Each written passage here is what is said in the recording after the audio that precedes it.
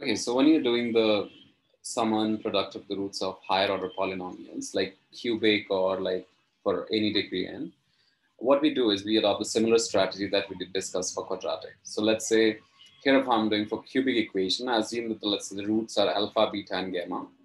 So that polynomial actually can be written as x minus alpha, x minus beta, and x minus gamma with the coefficient as of x cubed as 1 here. So what I do is I equally get the polynomial here. So x cube, divide the entire expression by a. So x squared plus c over a times x plus d over a. Because sometimes they ask you in IB exams to prove these results. So you got to know how it comes. Now, when you do this is you expand this, which is obviously this expansion you already know. So x squared minus alpha plus beta times x plus alpha beta. And now when you open this with x minus gamma, and if you simplify that, you will get this result. X cubed minus alpha plus beta plus gamma times x squared plus alpha beta, beta gamma plus gamma alpha times x and minus alpha beta gamma. So this will be the result that you will get after simplification. Now this becomes one of the tools to actually prove these stuff. So now if you look at the coefficient of x squared here is b over a. So that should be equals to um, the this part here, uh, alpha plus beta plus gamma. So b over a is nothing but negative sum of alpha plus beta plus gamma. So that's what we get is alpha plus beta plus gamma is minus b over a. And remember that this is the truth. This is true for all the results. I mean, for all the polynomials, that sum of the root is always minus b over a. Now, what does minus b over a mean? That suppose it's a degree 5 polynomial. So here, if you have like let's say degree 5, this will be degree 4. So b is nothing but the coefficient of degree 4. So minus b over a. So this is how you do the sum of the roots for all.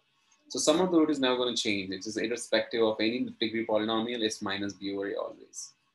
Now, second part is if you look at the coefficient of x here, so that is c over a, and that is equals to this. So alpha beta plus beta gamma plus gamma alpha equals to c over a. And the last part is this, which is d over a, which is alpha beta gamma is minus d over a. So this is what we wanted to prove, and you got to remember this as well. Now, just coming back to the higher order polynomial, in case if it is degree n polynomial, what we do is here the sum of the root is minus b over a, but product of the root is alpha, beta, gamma, and so on is nothing but minus 1 to the power n a naught over a n. That's a naught is the constant term over a n. That's the high leading coefficient. So it's like, for example, if it is cubic, this is going to be odd. So that's why you're getting minus here. So minus d over a. If it was quadratic polynomial, it'll be even. So in that case, it'll be a naught over a n. So this is just the basic concept. And now let's go over some problems. Now here the first example is, let's say if you want to form a cubic equation whose roots are negative 2. And one of the other root is the complex root, so 3 plus 2i. And by the principle of the roots concept, if you know that the other root will be conjugate of this, which is conjugate is nothing but 3 minus 2i, you get the conjugate by just making the sign of imaginary part opposite to what it is. So there are 3 roots. These are the 3 roots. And now when you want to get a cubic equation, you can just simply use this formula, x cubed minus sum of the roots. So like here, what I'm doing is, I'm just doing the sum of the roots times. So this is the sum of the roots part, which is here. This is the sum of the roots. So first root is this, second root is this, and third root. So add them up, that's the coefficient of x squared. So that simplifies to negative 4.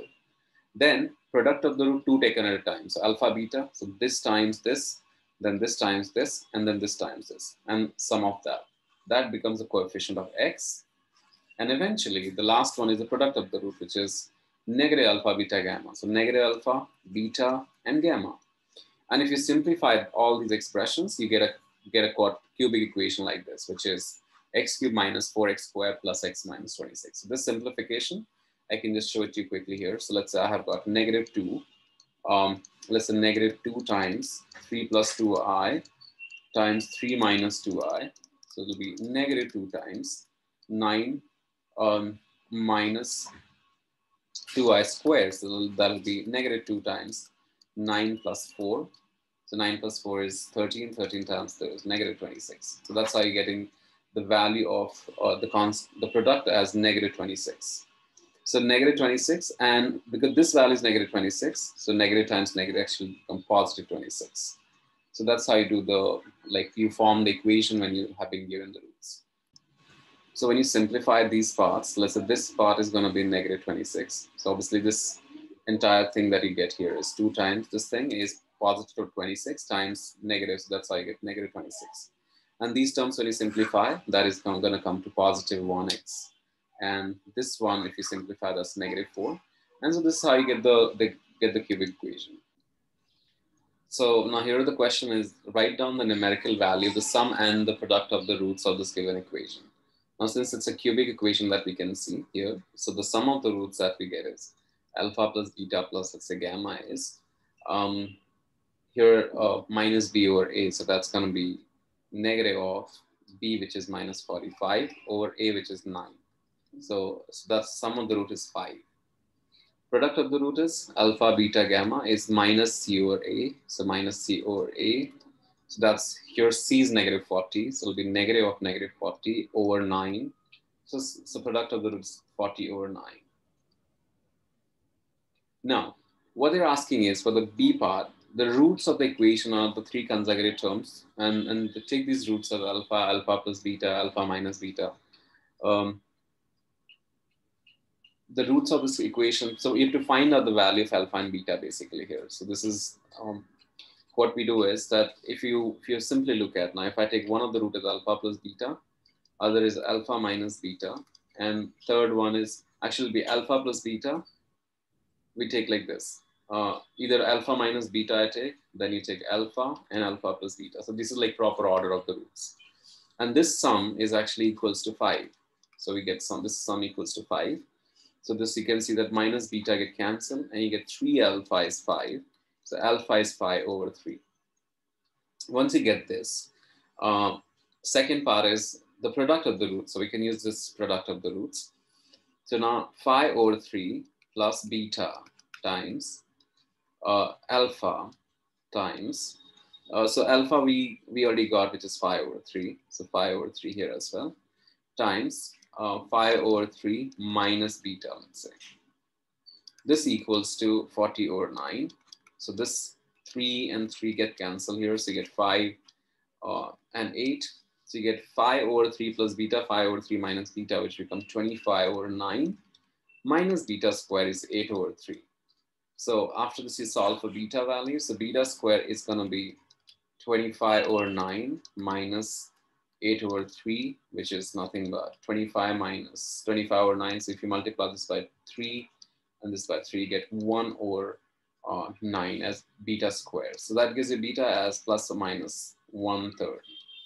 So when you find the values now, the roots, the possible roots that can be, so alpha minus beta, alpha and alpha plus beta. So now just let's take the values.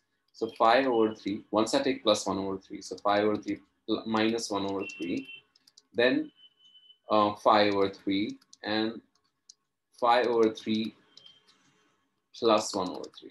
So that's the one set of roots. The second set of the roots will be 5 over 3 plus 1 over 3, 5 over 3, and 5 over 3 minus 1 over 3. So that's when I'm taking beta as negative 1/3. So this is how you do this particular question based on the sum and product of the roots.